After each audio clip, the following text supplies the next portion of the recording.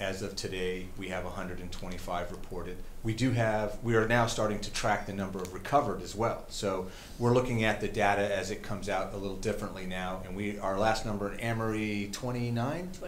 29 recovered as well. So that kind of balances out those increases as we see that go up. But also, we're starting to now shift slightly as we continue, and we feel that we're at the peak, and following along with the governor and how the Commonwealth is doing, in thinking about and begin to put the thumbnail sketch together for what reopening looks like and how that impacts town and how that impacts town services, and what does we're open for business look like. Does it mean that 6-foot social distancing will still be in place? And right now the answer is yes. If you come to town hall, will you have to wear a mask? Probably so. And then how does that translate into the community and into the rest of the town, and what does that look like? So we've got some great department heads and directors in the town that we're starting to now look at that as to be ready for that when it does happen. So actually, just not on any EMS run, but on any call that comes into 911, there's a set of questions that the dispatchers are asking the person. Are you experiencing any kind of symptoms like a fever, a cough, a sore throat? Anybody in your household that is experiencing one of those symptoms? You're being asked those questions. So expect that to occur, and that's just being done for us to triage our calls better and to make sure that our personnel are in the appropriate PPE. We are looking at this week, next week as potentially being the peak, but the concern is that there may be waves, and part of that concern is that as people get antsy, they've been in the houses for such a long time, and as things are released, people may not be careful. And so we're going to see more exposure, and we will see our numbers jump back up again. So we have to be careful with that. I know people are pushing, and we're seeing that all the time, but I just have a concern that people are just pushing a little too soon, because I think we still have a couple more weeks that we're going to see numbers continue to rise. I had 3 predictions so far of a closing of schools. Those were right. This would be the 4th prediction, whether or not we go back. I think we will go back in September. Now the question is, what's it going to look like? I think it's going to look vastly different compared to what it looked like in September of 2019. September of 2020 will look nothing like that opening. I can't imagine there being 700 people in the cafetorium that are our staff members waiting to hear the opening speech and kickoff ceremony that we have planned, unless some way, somehow, there's a vaccine that's distributed to people that prevents this virus from spreading. If not, we're going to put people together again like that, and what we're going to do is we're just going to perpetuate the spread of the virus if anyone's infected with it, and there's going to be a spike. And then if there's a spike, then people are going to have to be intubated. And are there enough respirators in our system? And then all of a sudden we're going to exacerbate a problem where people aren't going to be able to receive the health care that they need because there's so many people who need it all at once. So we need to flatten this curve, and I think it's going to need to be flattened on multiple times, not just a single time like we see, unless that some sort of a medication to treat it effectively or a vaccination to eradicate it comes up, and we can treat it like we did measles, where it could be gone and eradicated. So will we open up in September? We will. It's going to look a lot different. The state's coming up with models to decide on how that would look. The Commissioner Riley had mentioned information to us as superintendents about potentially having these are all just ideas. There's nothing in concrete here. They're throwing ideas out there to see what's going to stick, and they're running through a bunch of different vetting tools for it.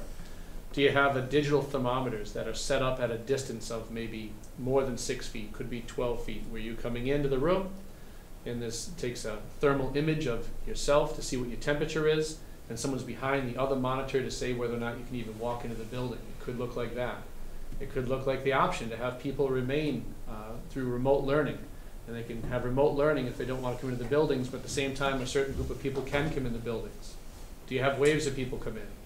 Maybe it's grade 1 on a Monday. It's grade 2 on a Tuesday.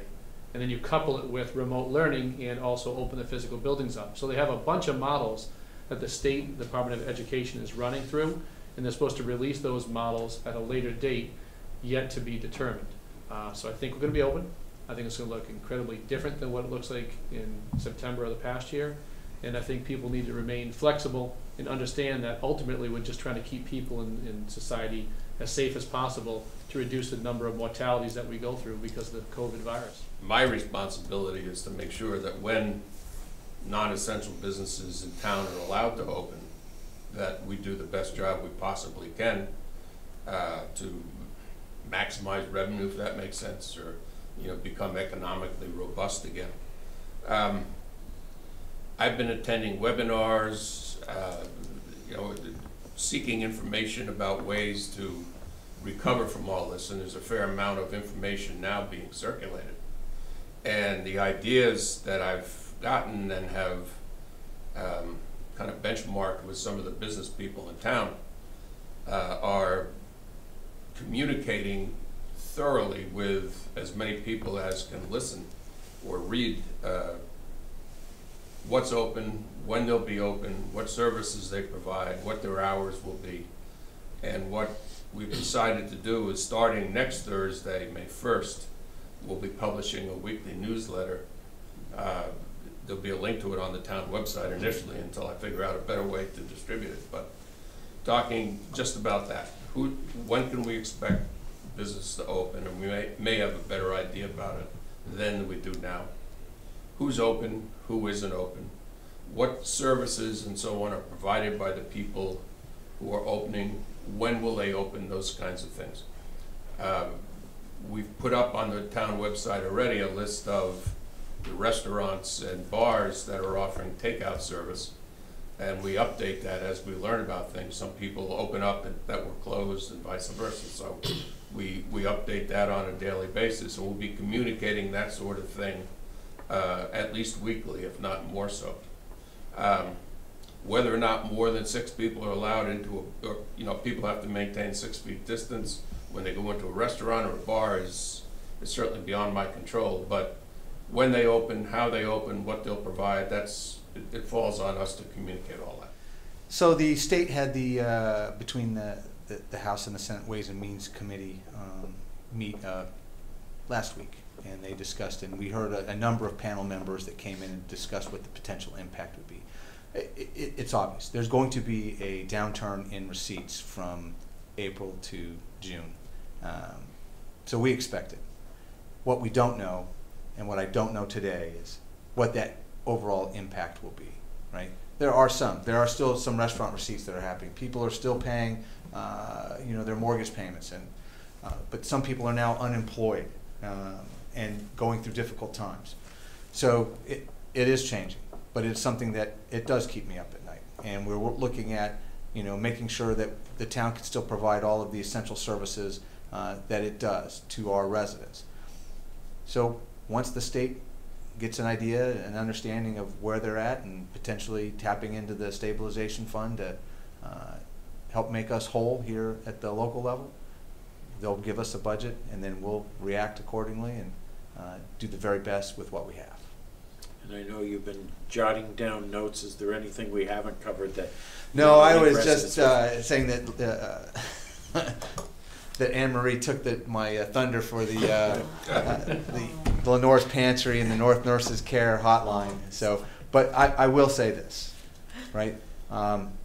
One day this will all pass, right? And we're going to come out on the other end. But in the meantime, make sure you social distance, stay that 6 feet apart, wash your hands, wear a mask, and stay safe. Take care of your family, right? Check on your neighbors. A lot of seniors in our town. We got to take care of them too. They've been a part of the fabric a lot longer than most of us have. So let's make sure that we reach out to them. And we are going to recover. And we are going to figure out what the new normal looks like. And North Attleboro will flourish.